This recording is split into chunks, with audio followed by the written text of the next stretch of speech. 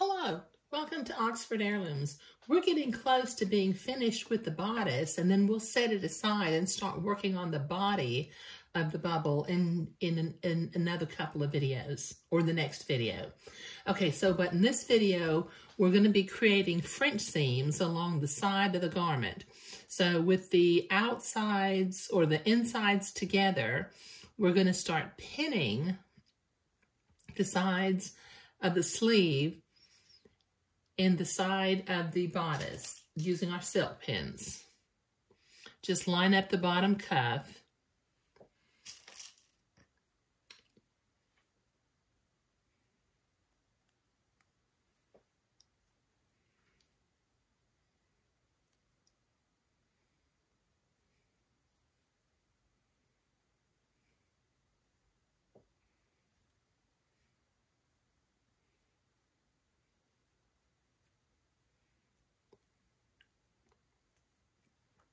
And just keep pinning until you get to the bottom of the front of the bodice.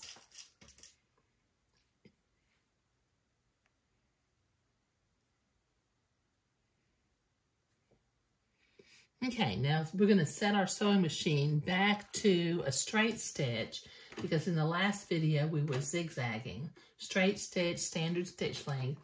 Now using a 1/8 inch seam allowance, let me see if I can zoom in here. We're going to use a 1/8 inch seam allowance, and we're going to sew the first part of the front seam along the side of the sleeve.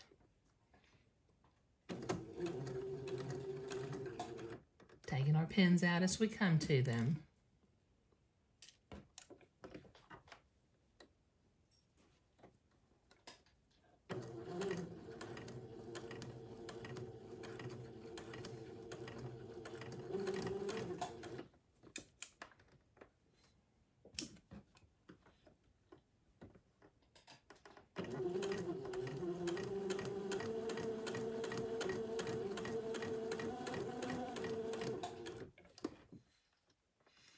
And when we come to the entredot, just go right over the entredot and keep going, keeping your 1/8 inch seam.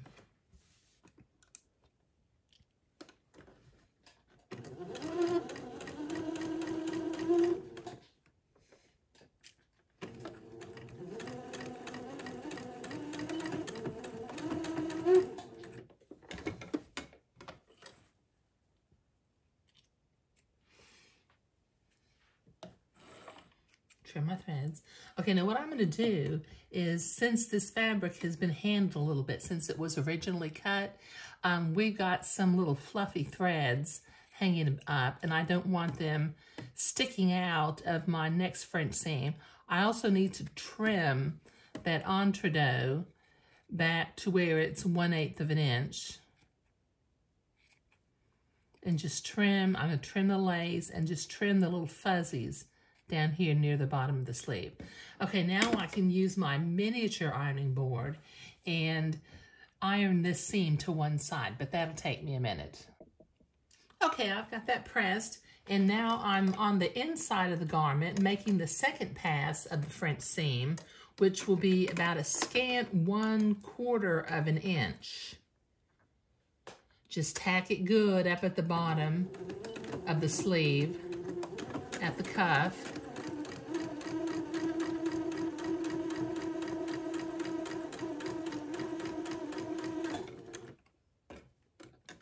Come over the entredot.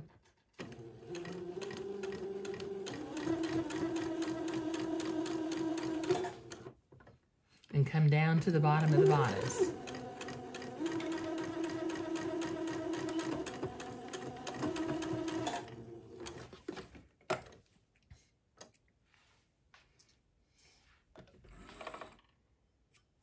Okay, now I need to repeat that process for the other sleeve, so that'll take me a minute.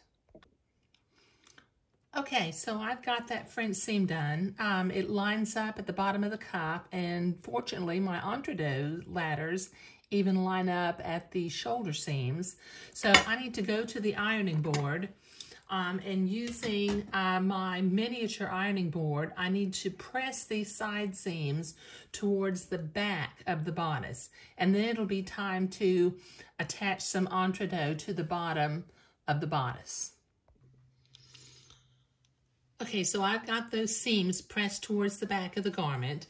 Now starting at one end, it doesn't matter which end you start at, overlap your entredot by about 1/2 inch along at the back opening of the bodice and start to pin your entredot to the bodice. Just pinning it along as you go, all along the bottom of the bodice. And then using the technique of attaching entredot to ungathered fabric, we're going to sew this entredot to the bottom of the bodice. But this will take me a minute to get this all pinned. Okay, so I got this entredot pinned all along the bottom of the bodice of the garment. Now using a straight stitch, I'm still set at straight stitch since I was just doing a French seam. I'm going to slowly and carefully just sew my entredot to the bottom of the bodice, taking my pins out as I come to them.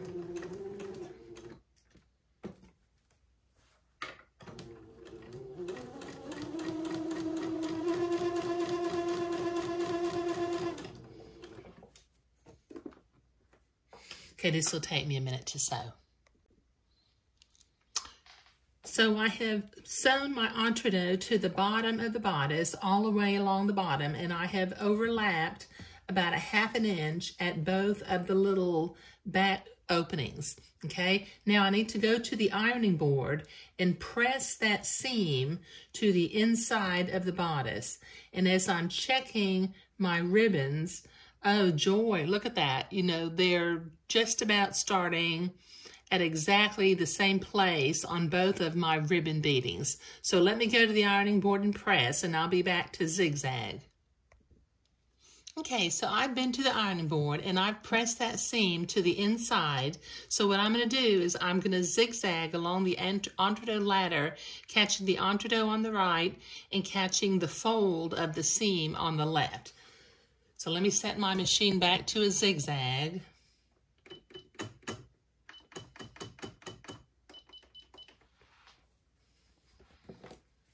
And starting at one end, whatever is your favorite end. I like to have, sometimes I want my entredot on the left, and when I'm doing this, I want to have the entredot on the right.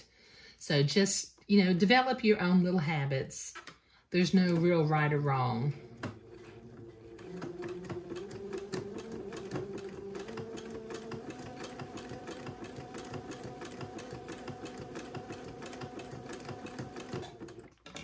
Okay, so this will take me a few minutes to get this all zigzagged.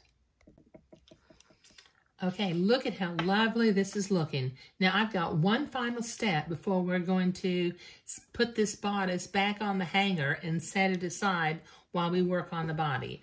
I need to go to the inside, and once again, guess what I'm going to be using? My specialty scissors, and I'm going to trim away the excess entredot and batiste from the inside of the garment.